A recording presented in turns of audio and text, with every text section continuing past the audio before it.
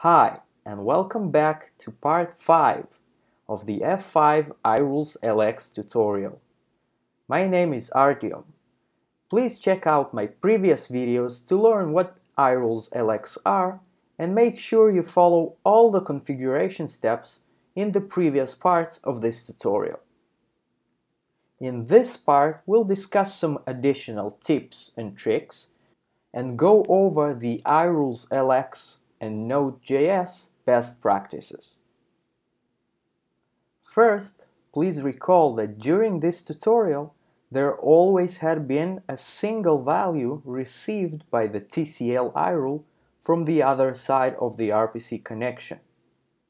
In certain cases, it could be useful to pass multiple values between the Node.js and the TCL iRule side of the connection.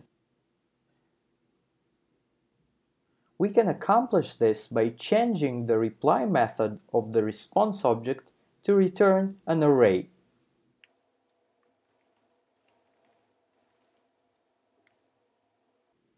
So in this case, in addition to the error code, a short message is also sent back to the TCL iRule side. This message could be logged or used as a response to the client. Let's make sure our data type is consistent across all reply methods.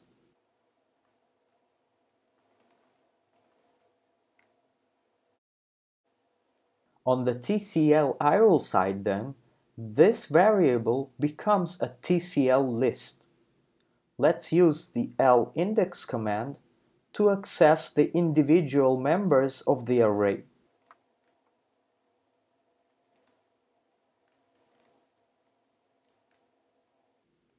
Notice that the TCL list index is 0-based. So this is our error code and this is the short message. We'll simply log it to var log LTM.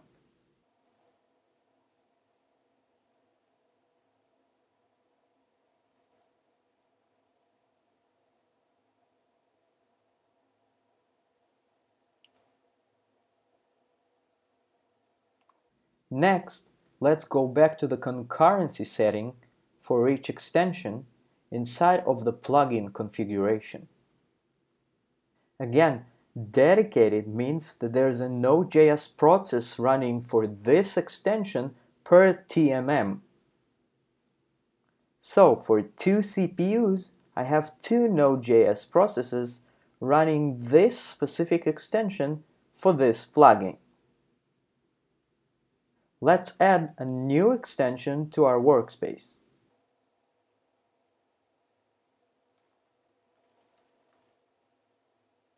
And even another one.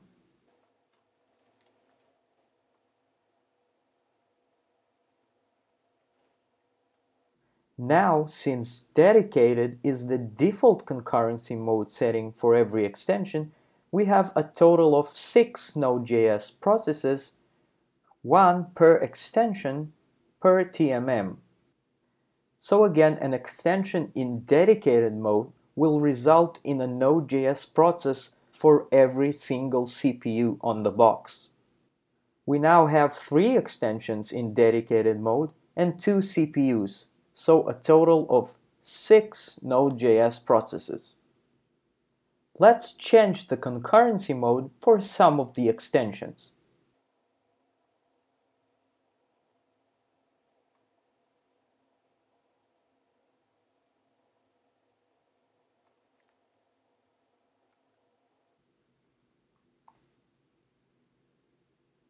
As you can see, we now have only a single extension in dedicated mode, resulting in 2 Node.js processes, 1 per TMM, and the other 2 single mode extensions, each run by a single Node.js process. The best practice here is not to run more than 50 concurrent active Node.js processes per appliance or blade. The default dedicated mode is best for any type of resource or CPU intensive operations.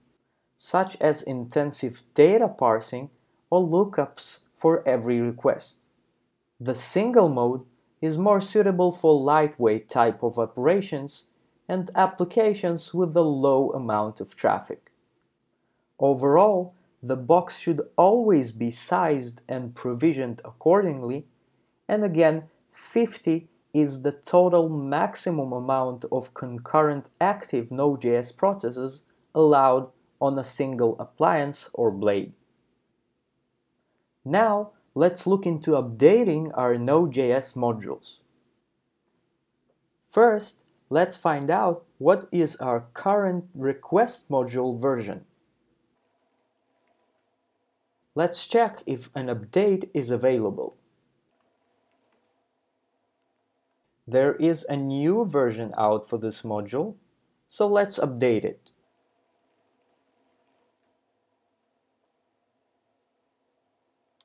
Let's verify we now have the latest version.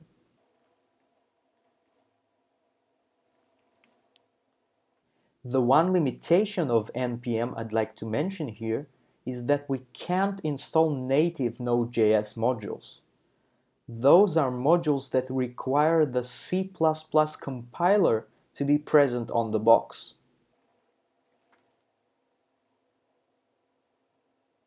So as you can see, this fails because the G++ compiler is not on the box for security reasons. Additionally, there's always a valid concern about the security of those external modules we use with Node.js.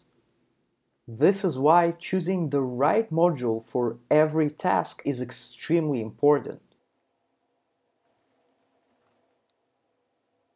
Probably, using one of the top results is a good idea. I'll make sure it's popular enough and is being used frequently, and see if the code is being actively developed and well maintained. So issues are addressed, lots of frequent releases, and so on.